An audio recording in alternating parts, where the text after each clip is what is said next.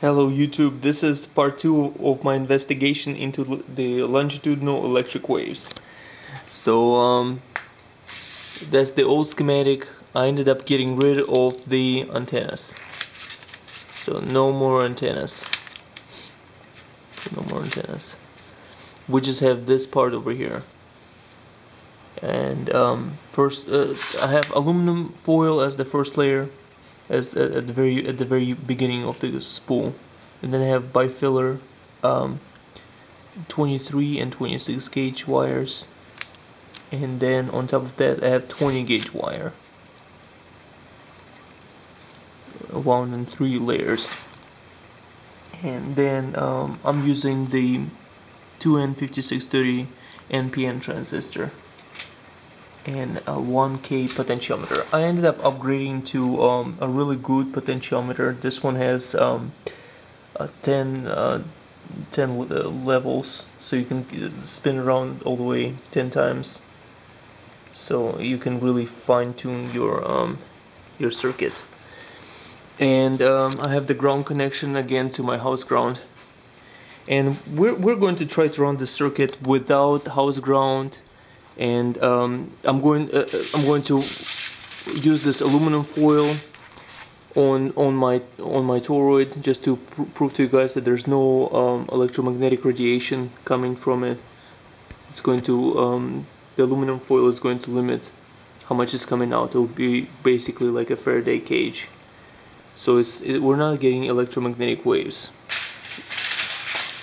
Okay, so let's turn it on. Okay. Again, as you can see, one wire transmission, power transmission. So what's going on?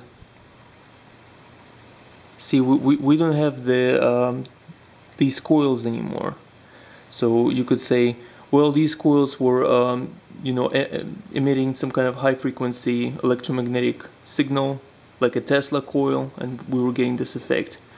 But we're still getting the same effect without the coils. And a viewer of my videos made a comment that he believes that I'm having a battery inside these little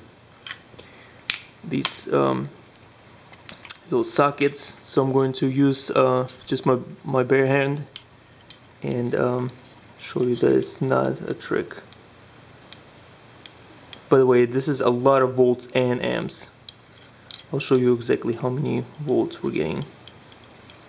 See, single wire power. Okay, let's see if I can light this this light bulb.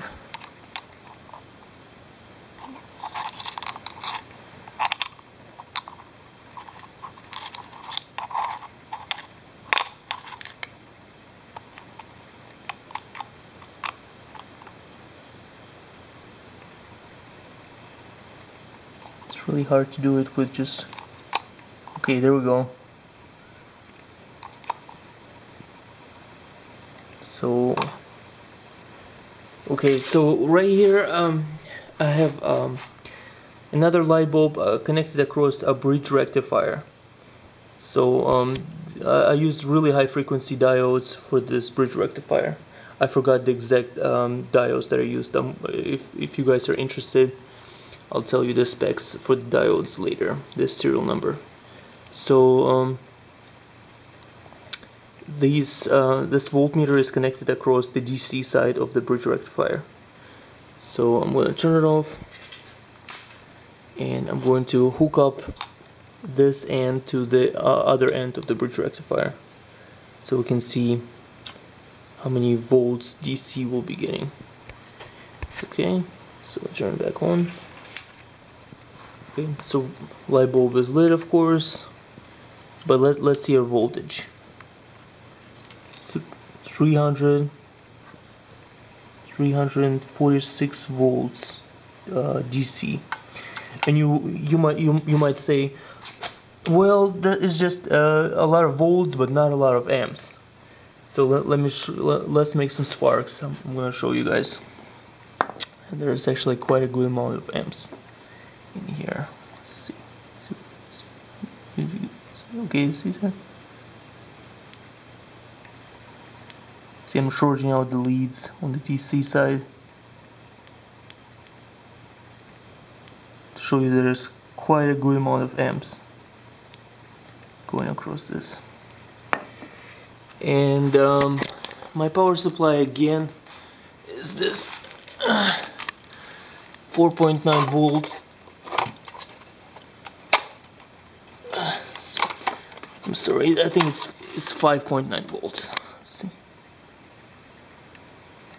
5.9 volts, 400 milliamp Nokia power supply. See, the power died. Reconnected. And this effect does not. I just pulled the wire somewhere.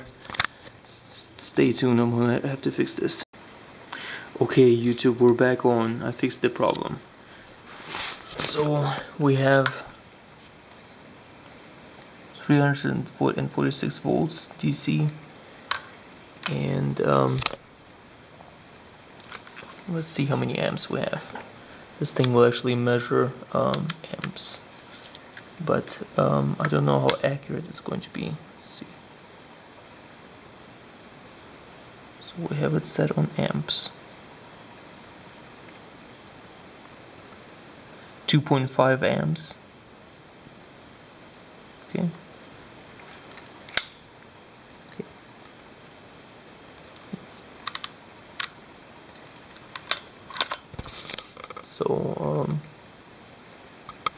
So none of these effects work if you completely disconnect the ground. So I'm going to turn the circuit off and reconnect it without the ground, and then you'll see the difference. Okay, turn it off. Disconnect the ground. This is the bridge rectifier. The way it was connected is one side AC was connected to the ground, to my house ground, and the other AC was coming from the toroid, from the tertiary winding.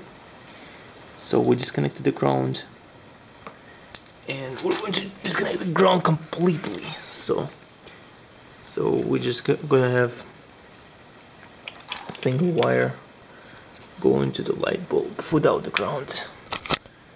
Okay.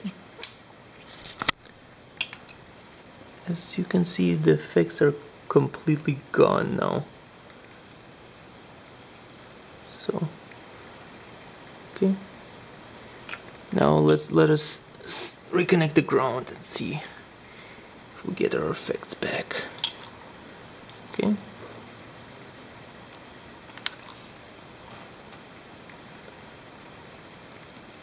So we do get our effects back. So next step is I'm going to wrap up the toroid in aluminum foil to block any electromagnetic field that might be escaping. Okay, so I wrapped up the toroid in the aluminum foil, and as you can see we still have all the effects. Single wire power transmission. So try to explain that one. We don't have any electromagnetic field coming out of it. And even before I wrapped it in aluminum foil, the shape of this toroid pretty much contained all the magnetism inside. So it's causing this light bulb to light up with a single terminal. So I'm gonna unscrew this one just to show you that it's not a trick. I don't have a battery inside of these. I'm connected to just a single. Okay. There we go. See? Single power.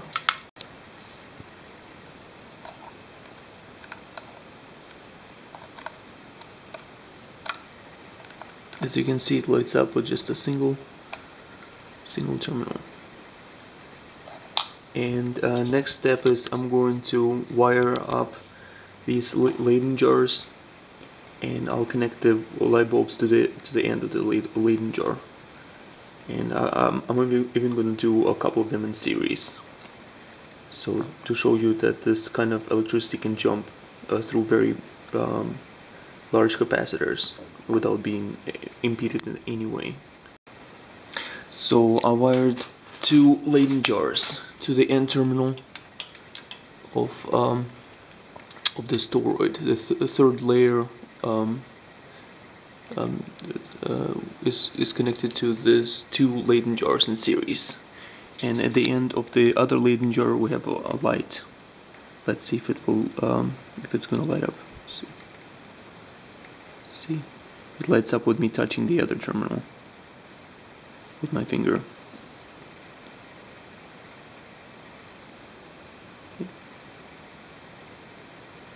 So try explaining that one. Voltage is jumping through two Leyden jars with just a single connection. Okay YouTube, so I disconnected the Leyden jars and I hooked up a different kind of light bulb. So this light bulb has four LEDs inside of it, very large LEDs. And as you can see, it lights up without me having my hand anywhere near the terminals. The LEDs light up. So but it does light up brighter if I touch the other terminal with my finger. And I'm gonna unscrew this light bulb and show you there is no trick, there's no hidden battery inside of these.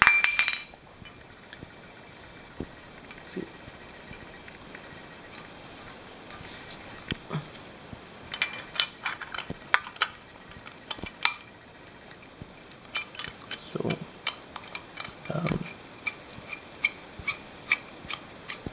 okay, the problem arises with measuring this kind of electricity because like I showed you earlier, if you use a bridge rectifier, it shows that you have around 300 volts DC, but if you don't have a bridge rectifier and you're just trying to measure it live, you'll see that we'll get some erroneous readings. So I'm going to connect one side of my voltmeter to this load, and the other side I'm going to connect to ground, and then we'll see what it's going to show.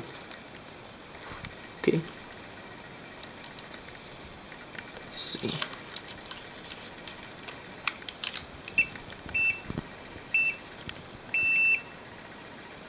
See, it's jumping all over the place. 1.7, 3. As you can see, it's not gonna show you the correct voltage this way. The frequencies are too high.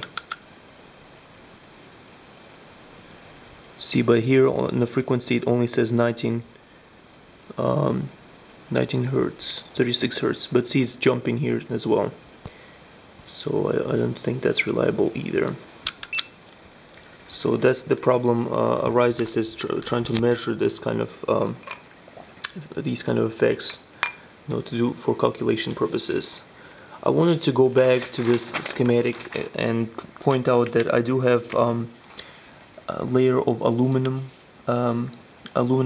tape at the very beginning of my spool, and then I have my bifiller 23 and 26 gauge, and then I have this 3 layers of 20 gauge. This is my output. The bifiller go to the transistor, and one end of the 20 gauge is grounded, and the other end that we're hooking up various things to. And then on top of that I have the aluminum tape once again. So all the windings are contained inside of the aluminum tape. So very curious effects, you guys. I hope you duplicate this and experiment with this. Peace.